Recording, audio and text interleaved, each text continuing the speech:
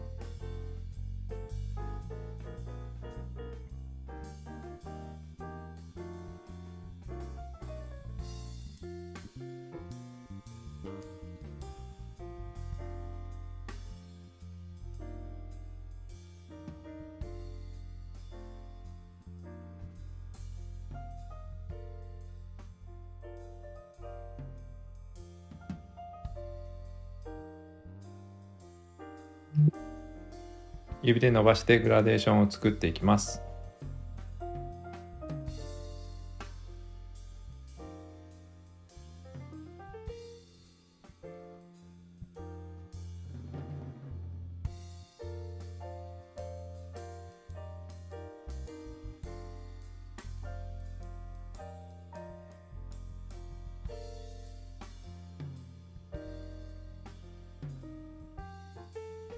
結構疲れます。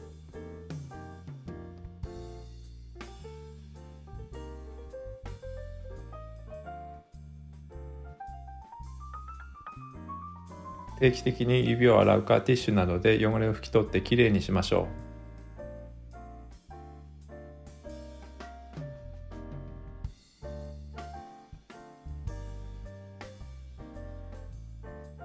色を足しては指で伸ばすということを繰り返してイメージに近づけていきます。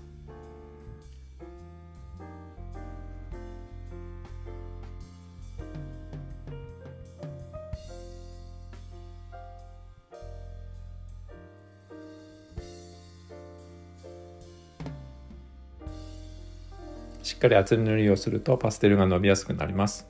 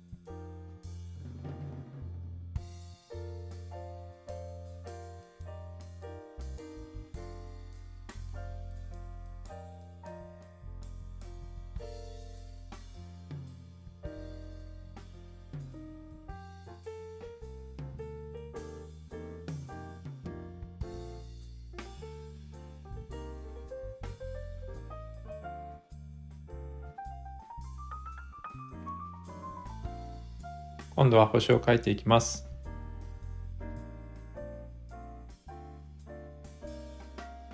アクリル絵の具のホワイトを使います。赤い筆に水分多めの絵の具をつけて細かい雫を飛ばしています。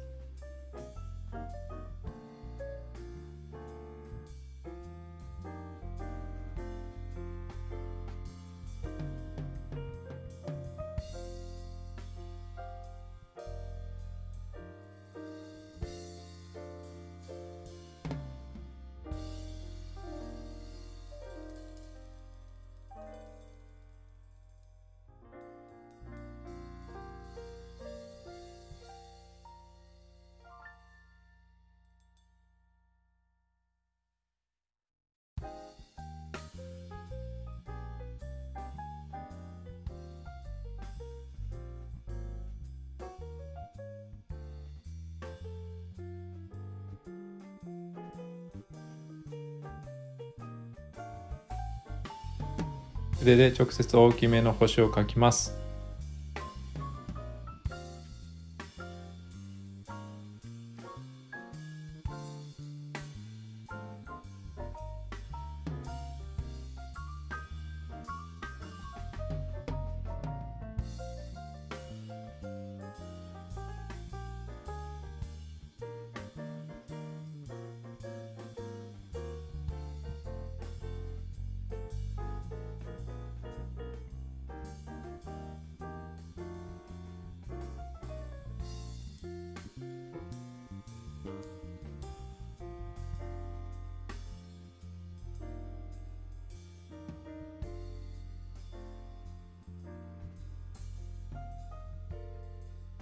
色鉛筆を使って星の形を整えます。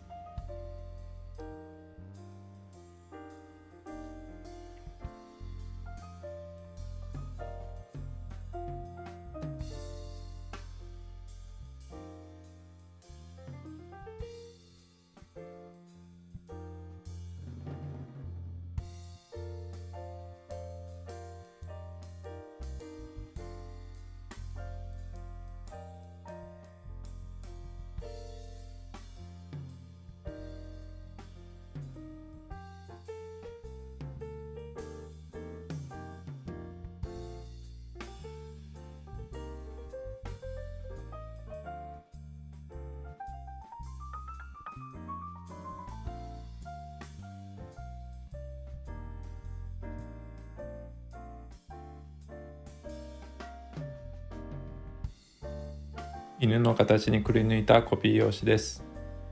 これを使って犬を描きます。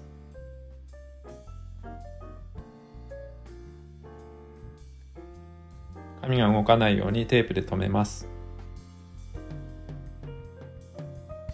ここから色を入れていきます。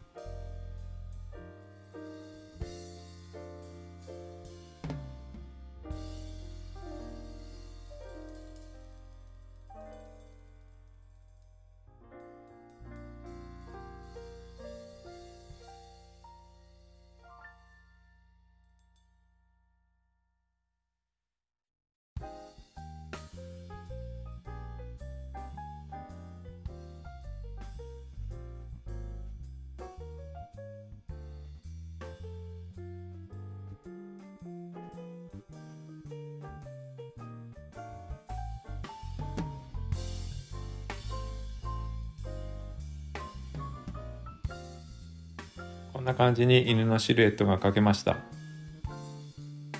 色鉛筆を使ってはみ出たパステルを削り取ります。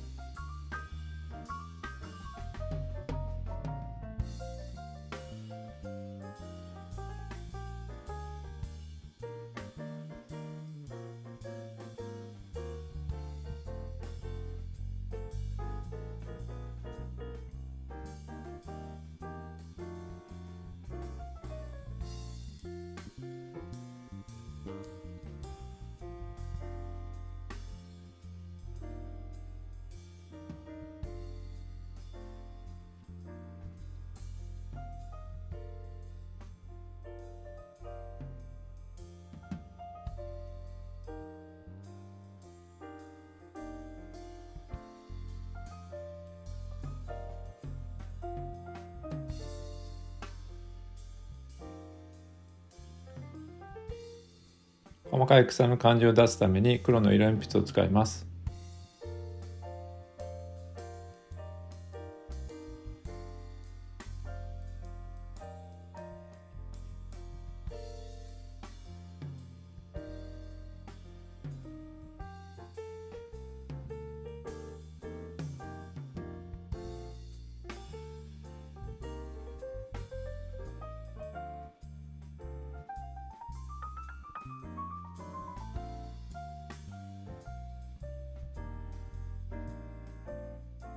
綿棒を使って塗りつぶします。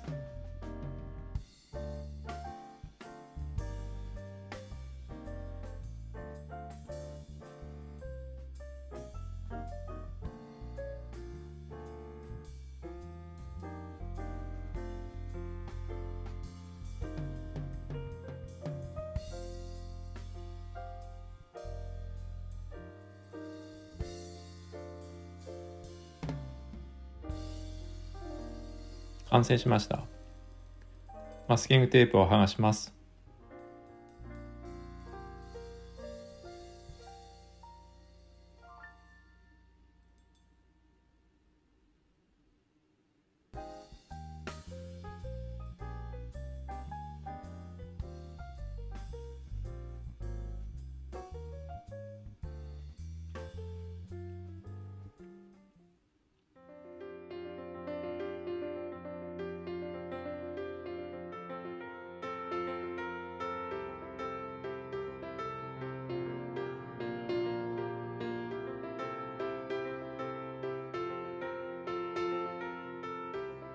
今回絵が完成するまでにかかった時間は23分20秒でした。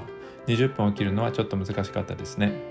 それでは今回の動画は以上です。ご視聴ありがとうございました。よろしければ高評価、コメント、チャンネル登録よろしくお願いいたします。